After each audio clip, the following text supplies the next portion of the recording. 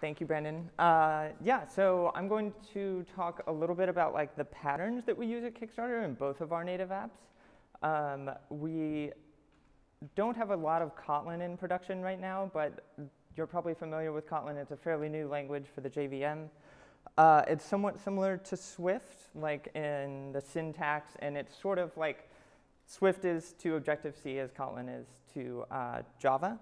So we would like to start using more of it. So I will go through the patterns that we use in the native apps at Kickstarter, and then build a little echo program in Kotlin using those patterns.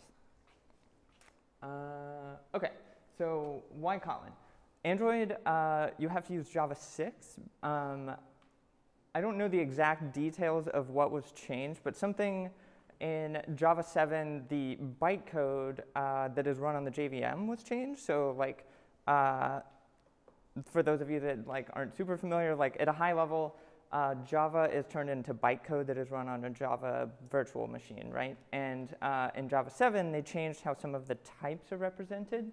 So until like all the manufacturers of Android devices change how they represent on the JVM, we can't use Java 7 or Java 8 in Android. So that means we have to do a lot of messy things because Java 6 doesn't have a lot of features that we would like. And so also the native apps are open source at Kickstarter, thanks to Brandon and Lisa and Steven. So you can go look at these patterns afterwards or look at our code. But there's a couple of examples in the Android app that are kind of illustrate the messy things that we have to do in Java 6. Let me make this a little bit bigger. So this is a comparator that Lisa and I wrote. And we just needed to sort a list of integers by descending order. And like, yeah, we have to have like a util to do that for us and like have a comparator object. And then you can, like, this logic is pretty self-explanatory. Like the ternary is not too bad, but like, you know, inheriting from like an interface just to sort a list by descending order was kind of a lot of work. And then this area is where we use it. But as you can see, it's like, so yeah, this is just like sorting these objects by a certain attribute of the object in descending order. It's just an integer. But you can see that's like a lot of work to do that. That would probably be like, you know, one line in a lot of other modern languages. So Kotlin has stuff like that built in, which is nice. So the pattern that we use, I don't know if there's a definitive name for it, but I've been calling it MVVM. I think one of my colleagues, Steven, was telling me that there's maybe some other associations with this term in the iOS community that maybe I'm not familiar with. But basically, it just refers to model, view, view model. And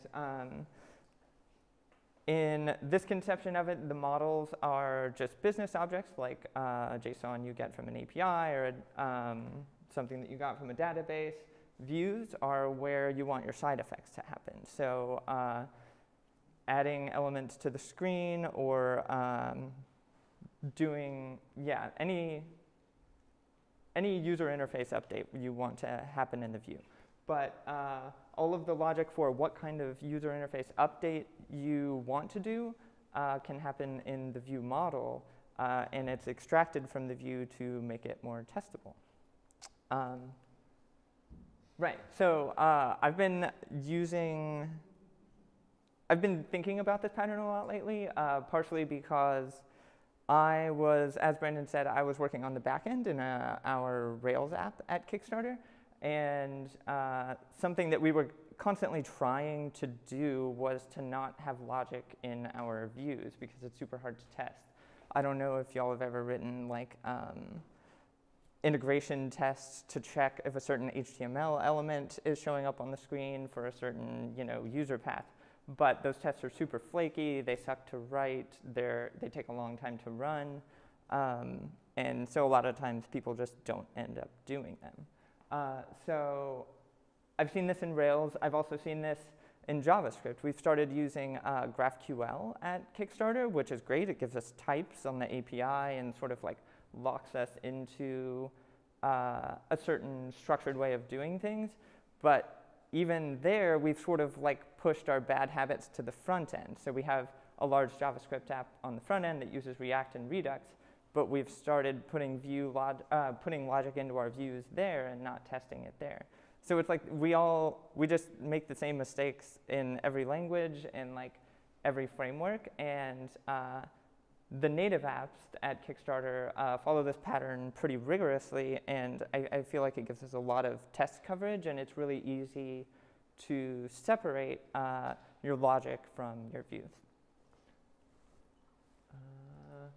Cool. So the other thing that we use in the native apps at Kickstarter is functional reactive programming, or just reactive programming.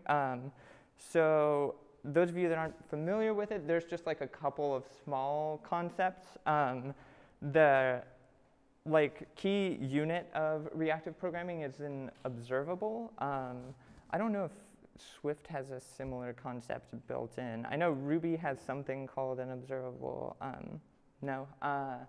So it's also like an iterator in Python. It sort of keeps track of where you are in a collection, and you can subscribe to it and get like the next value every time that you call a certain method on an observable.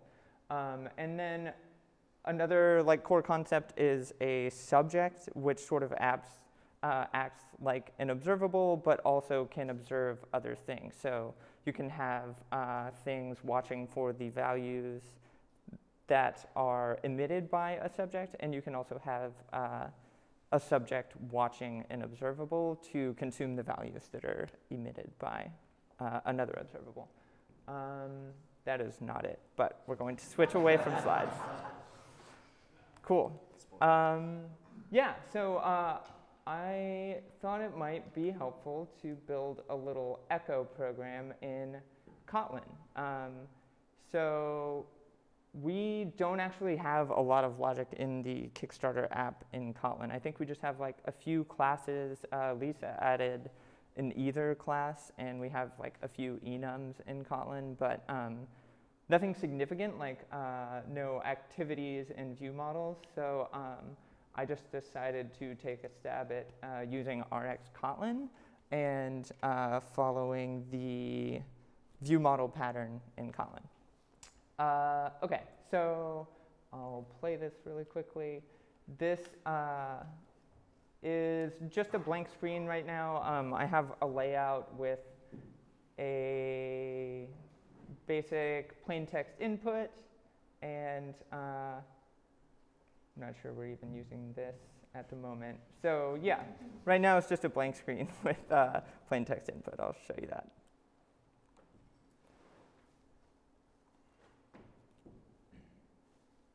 Oh, I need to move my emulator over. Sorry.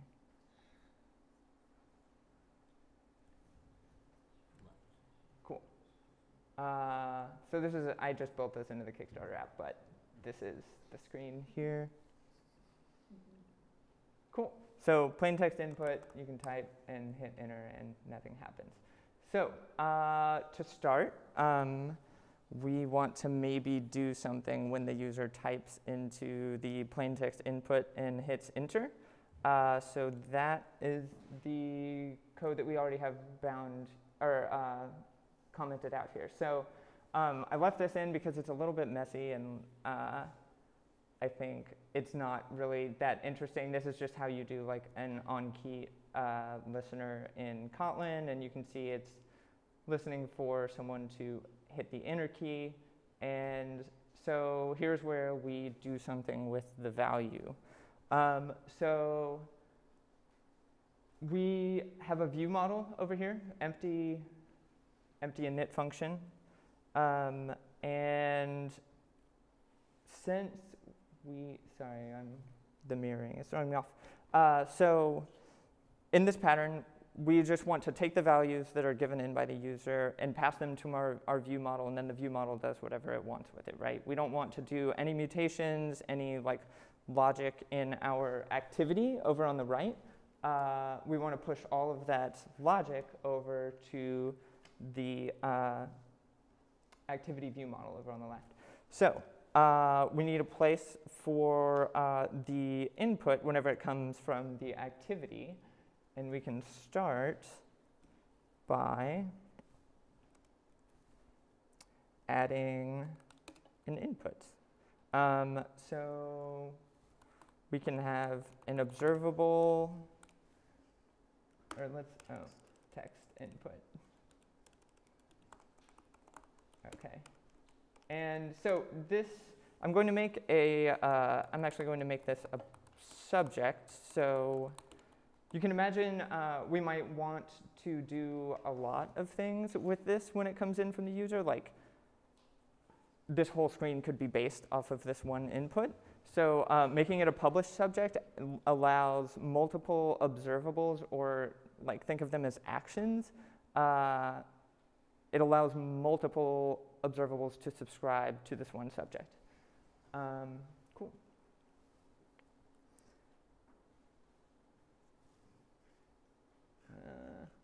Okay. So that's just giving me an error because it's not initialized. So we can initialize it here.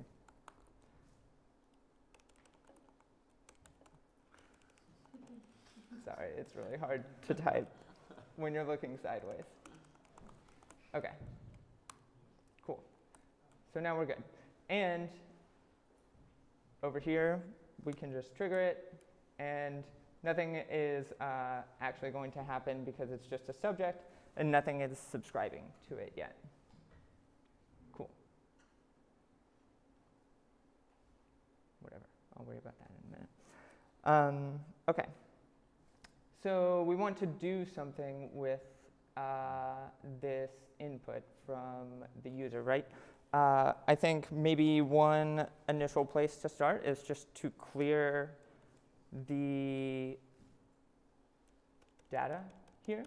Like whenever someone hits submit, we want to like wipe it clean so they can submit the next thing, right? So we can do that with an observer that will subscribe to the subject. Okay. So let's call it should clear text input. Cool, no typos.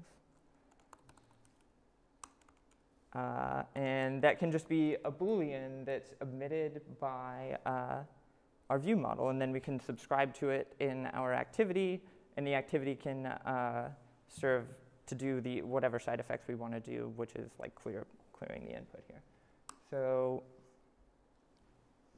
we can do should clear text input.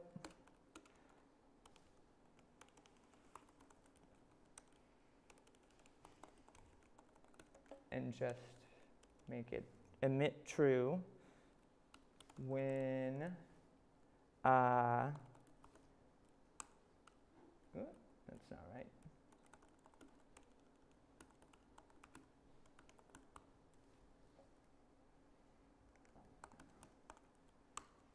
Cool. I might need to import something. Yeah. Okay. So this will just take the this observable will emit whenever this published subject up here receives a value. And we don't actually care about the value since we're just clearing. This is just going to be a Boolean output. We can just emit true whenever we see that our published subject up here has received a value. Cool. So it's hard to see if I have compilation errors. I think I do somewhere up there. Here? Do dot on next. Instead Oh, of a yeah. Okay. Right. So I need a function to allow us to input into our view model. Okay. Cool. Yeah, all right. Cool. So this will allow us to subscribe to this output in our activity. And I'm getting an error because I don't have a function over here for us to subscribe to.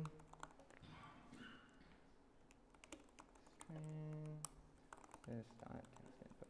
Cool. We good? Dot on next. On line 21, this dot text input dot.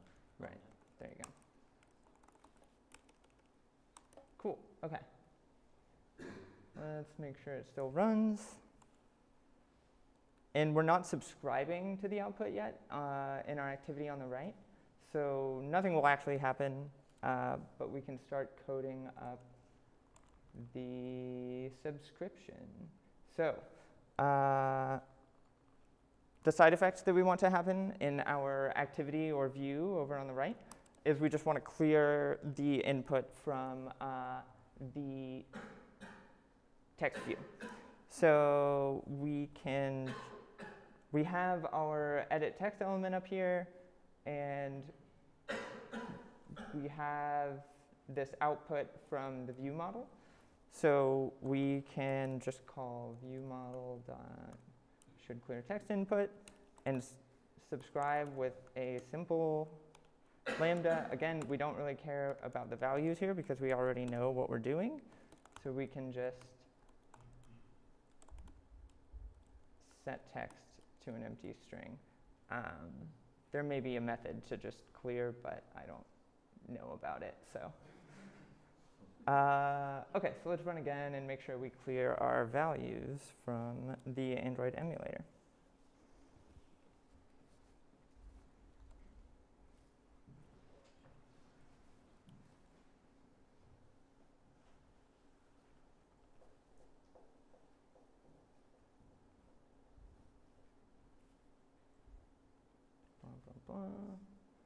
Cool, type something in. Nice. So now we clear the text. And yeah, it worked. Yeah, so I think this is like one of my favorite things about this pattern is even though we're not using the value that's inputted by the user, we can just listen to a simple Boolean and be like, clear this text whenever this Boolean is emitted. We don't care what the user entered, and like it's totally separate from whatever logic we would want to follow with the actual value that's input by the user. But let's try doing something. Let's just try echoing back the value that we get in the text input. So we can start with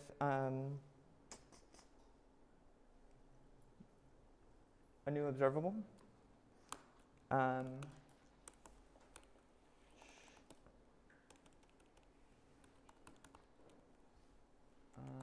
Screen output, and that will be a string. And then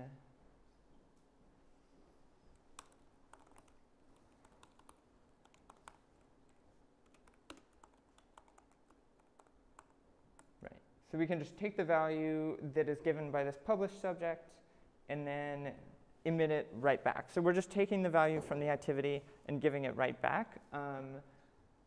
You know, in real life, if this wasn't just an echo program, we could do whatever transformations we want on that value and then echo it right back. But for our purposes here, let's just not do any transformations. No.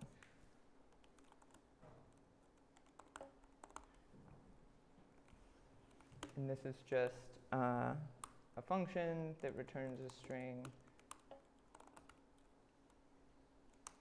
Cool. Do you return? I actually don't think I do. Guess we'll find out. And then, yeah, so that's all of the logic that we need in our view model there to echo it back to the activity. And then we want to do whatever side effects we want over in the activity. So I showed this like very basic layout that we have. We have something called a linear layout in Android. I don't know what the equivalent is in iOS. Stack view, right. So we can just add a text view to that linear layout. Let's see, I don't have it bound yet. OK, so we can subscribe to the output.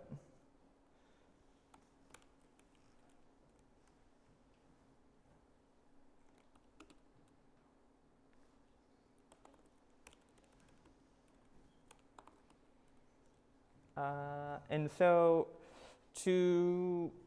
this will be our text that the user entered. There's a little bit of a messy way of adding a text view in Android. So I'm just going to copy that method from my notes. Whoops.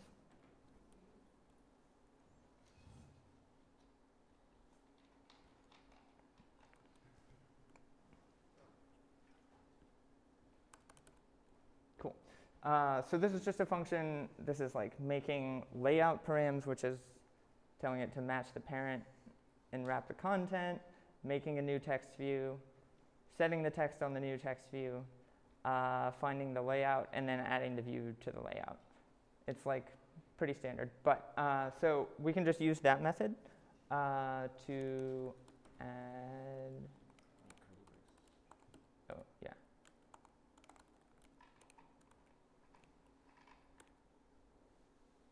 Still using Java syntax, even though I'm in Kotlin.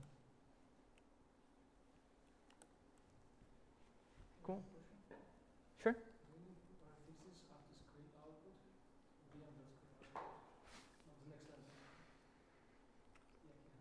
Oh, yeah. Probably not. That's because it's in the same package. Yeah. Should be fine. Actually, I'm going to add parentheses to both. Sorry, I'm not positive what idiomatic Kotlin looks like. As I said, we're fairly new to this. OK, so we're just taking the value that is given by our observable in the from the user, and then echoing it back to the view, and then doing our side effects here. You could imagine this add new text view could be like a standardized method somewhere that just takes like a text view and a string, and maybe it could be tested. But for our purposes here, I think this should be fine. Oops. Did it want to return?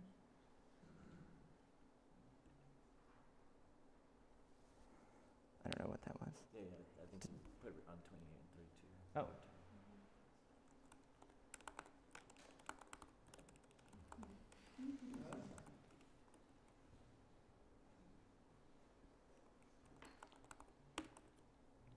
Cool. All right.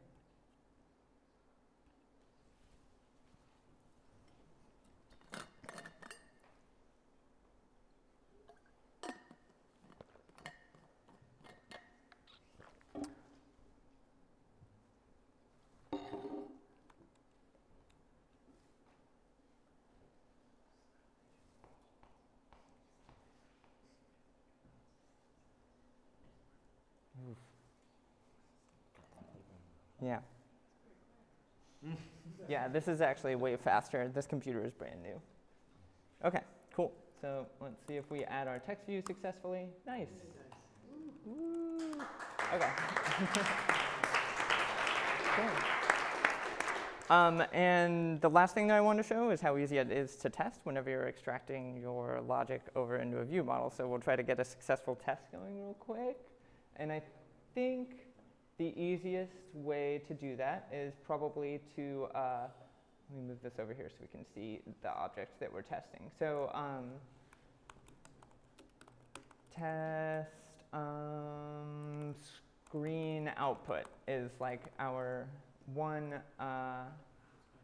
value that's outputted from the view model. So we can just test that a string that we pass in is echoed back to us through this output, right? So let's, all right, and so this is going to be not functional. We're going to mutate a string here because I don't have testing tools at my disposal. But in iOS and in Android right now, we have like test observables that you can subscribe to outputs. We don't have that in Kotlin yet, so I'm just going to mutate a string.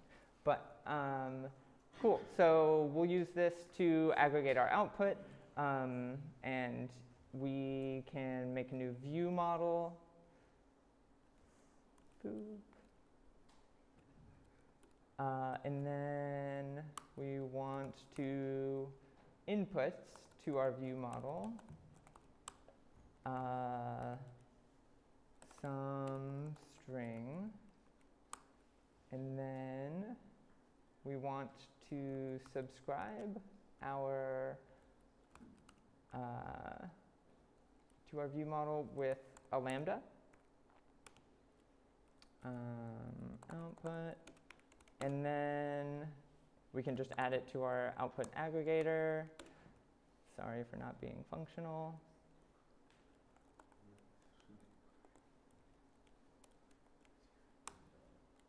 Subscribe. Oh, yeah.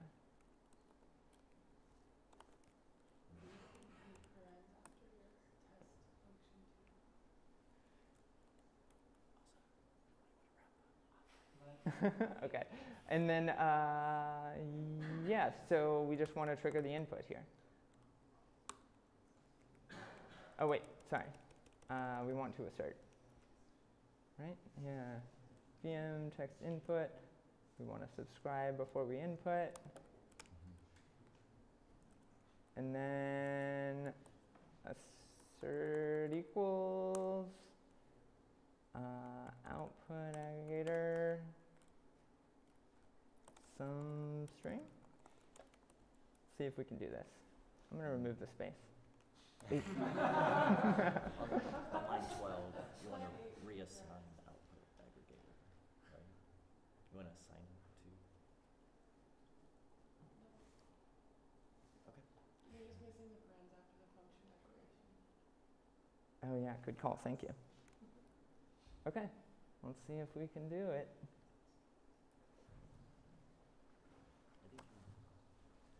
No.